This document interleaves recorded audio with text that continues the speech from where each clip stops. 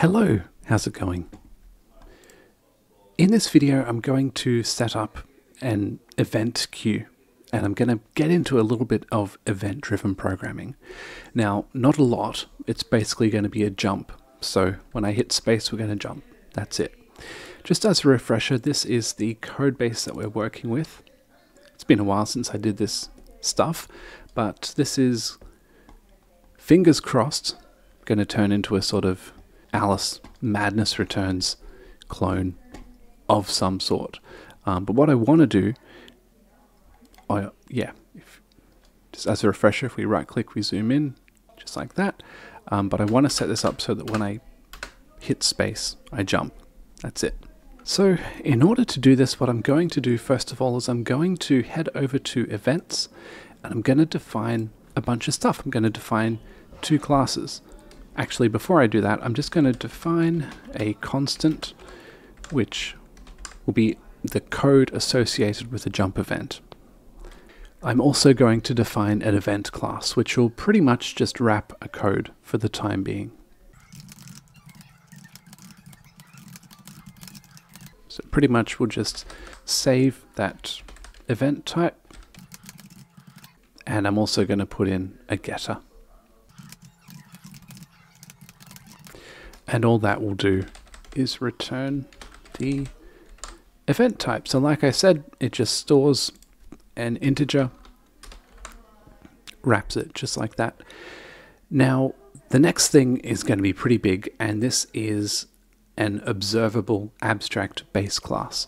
So the concept for an object to be observable is, for an object to be observable, it should know about a set of observers which are watching it. Those observers are going to be represented by lists of event objects. Anyway, so we have this observable object, and we get to a point where we want to push out a message. We want to publish a message so that everything that's observing it will see that message. What it will do is, for each of the lists which are registered with it, it will append a copy of the message to that list. And that's it.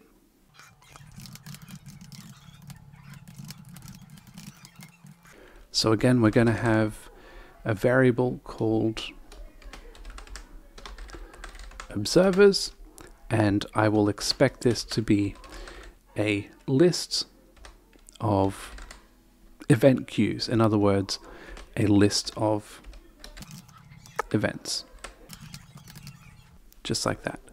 I'm going to give this class another method which will add an observer, and basically what this will do is we'll take in an event queue and append it to our set of event queues. So we'll go add observer, and we can simply take our observers and append that new observer. And then finally, we want to publish an event. So this method will take in the event object that we want to publish, and it will basically append it to each of the event queues. So pretty much we'll just look through, we'll do a for loop, and each of those will append our event. Okay. So there we have it. That's the mechanism of it. So what I'm going to do is I'm going to set up my main program so that my main program can emit or publish that jump event. But in order to do that, I'm probably going to need to set up my scene so that my scene can observe that event. I know it's like a balancing act. We have to change a few things at the same time. So I'm going to go to my scene, and I'm going to say, well, first of all, I've got events. Okay, cool. I'll go self event queue. There we go. Okay, so we've got that event queue, and I'm going to give this a bit of a funny function. I'm going to have a getter, and this will return a list. There we go. So now I'm going to go over to my main app, and I'm going to say, all right, you are being observed by the scene. So I'll go to my control module, and then I should probably import the events module, and then inside my game app, I'm going to get my game app and say, well, now my game app inherits from the observable class. It's observable. And right down here where I make assets, that includes making the scene, just like that. And oh, there's something that I missed. Of course, every time we inherit from something, we're going to need to call the initializer, just like that. Okay, now, back when I create my scene, I'm also going to add it as an observer. So I'll say self, add observer, and the observer will be my scenes event queue. Okay, so anything that I publish right now will be visible to the scene. And it'll be up to the scene to handle that message. So we should probably publish a message. So I'm going to go down to my... So there's a few places I could set this. I'm going to set it in the key callback, because when I hit space, the key callback is triggered once and only once. I could have it in the... There's a lot of code here. I could have it in the handle keys, but the handle keys is for logic which should be performed every frame for every key that's on, and jumping is more of a one-off event. So I'm going to do that in the key callback. So what I'll do is I'll just test if that key was the space key.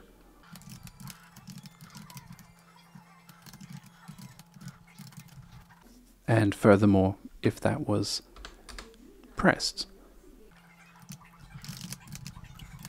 Okay.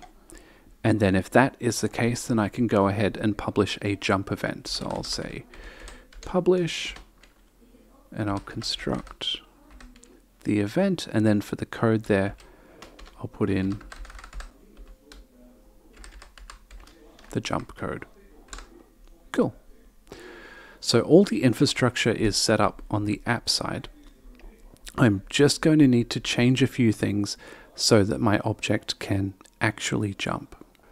Okay, so I'm going to head over to my model and I'm going to have a look at the entity.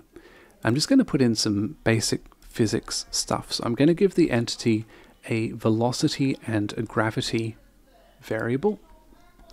And I also want to track basically how many times we've jumped. So I'll start off with gravity, and I pretty much just want that to be some sort of downwards value. I think I'm going to go with 0.02. This is from a little bit of experimentation. It's not perfect.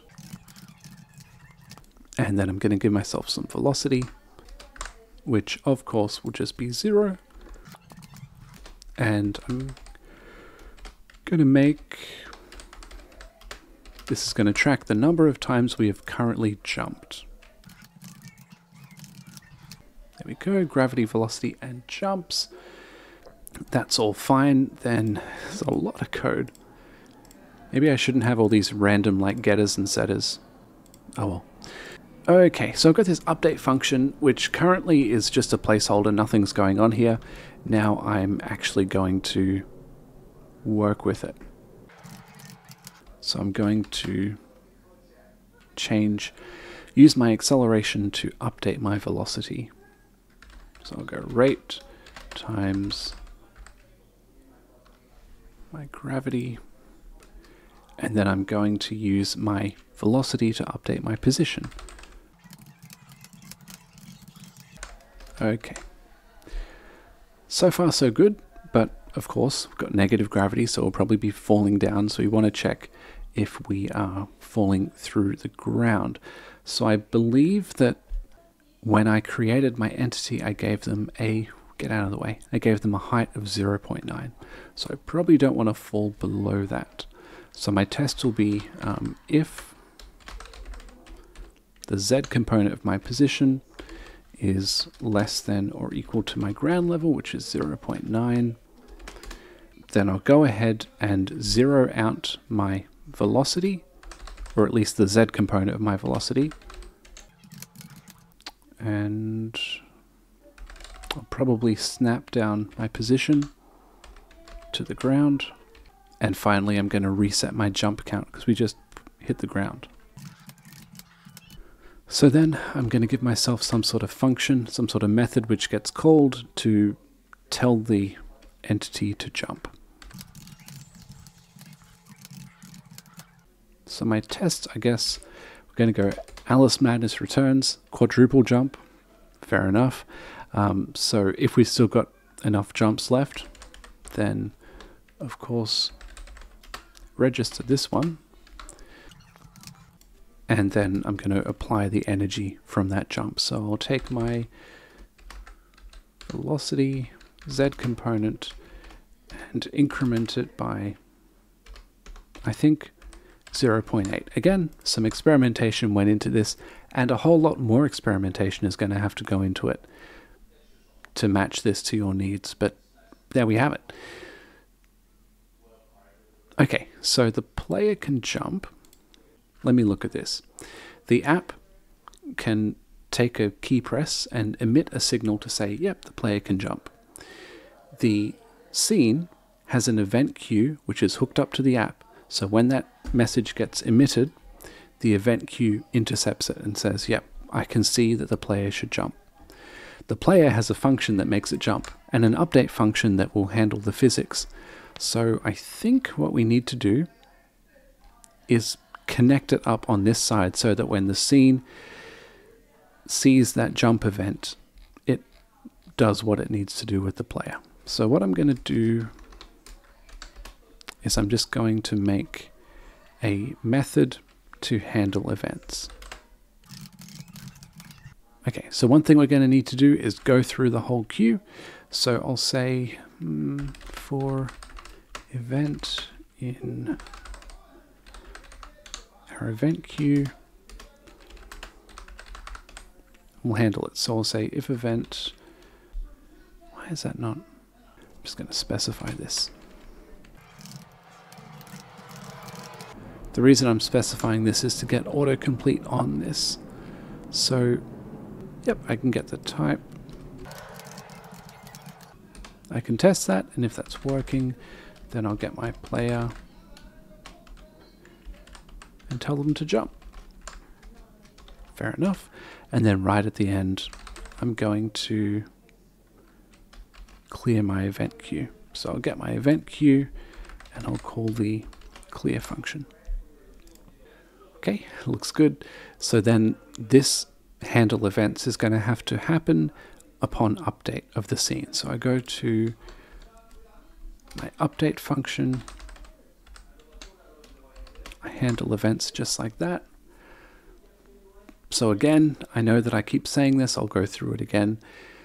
We have our app. Our app, upon key press, will, for every observer, push on a jump event. The scene has that event queue on which that's getting pushed. Every frame when it comes to update, it looks at that event queue, it sees the jump event, it tells the player to jump. The player knows how to jump. Anyway, so let's go ahead and give that a shot. Okay, so very interesting. Nothing is happening. Maybe we should update the player.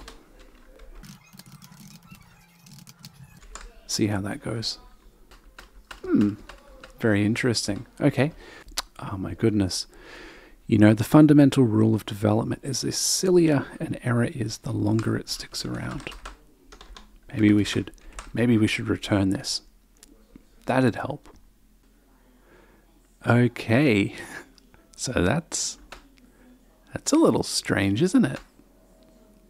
Okay, so I think it's working, but we're going to need to update the camera code. Okay, so I understand this recalculate frame of reference function is a little technical, but again, the basic idea is we have an arm displaced from the player. We do some sort of rotation around the player. The player is the center of rotation, and And this pos, the position, is the, yeah, it's sort of the look target. So we probably shouldn't be looking at the player's height, if that makes sense. So I'm going to sort of just set that to 0, see what that does.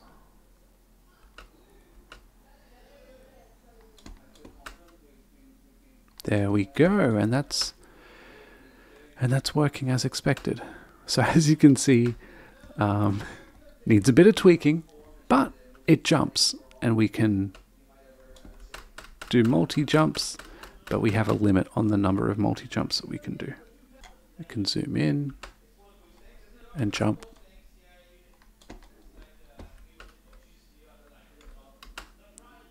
And yeah.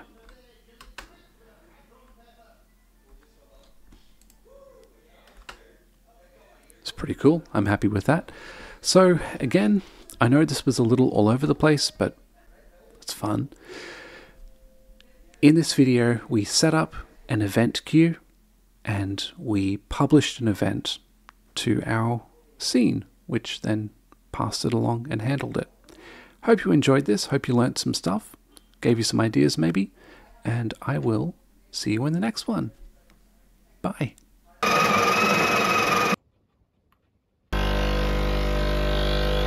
Hey, so I just wanted to take a second to say thank you to all of my channel supporters. I know normally I put in text, but after I wiped my MacBook, I thought, let's do a read. So, thank you to Antonin Carret, Dankil Foles, Declan, Enderlon Studios, Jason Coleman, Matthew Derrick, Moin, Shreya, and Skibbity Pop. Thank you, my dudes. Much appreciated. If you would like to support the channel, it's just $2.50 a month. That's all I ask, and it really goes a long way to helping me buy nice things like coffee, which comes invaluable. You okay there? Which is really useful for both coding and video production. If you can't afford to support the channel, no problem. I don't require it. Probably the best thing you can do is to comment on the videos. Let me know what sort of content you would like to see. I produce a little bit of everything. But otherwise, have a great time.